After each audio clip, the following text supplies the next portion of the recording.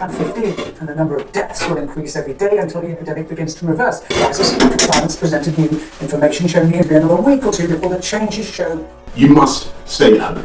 If you don't follow the rules, the police will have the powers to enforce them, including through fines and dispersing gatherings.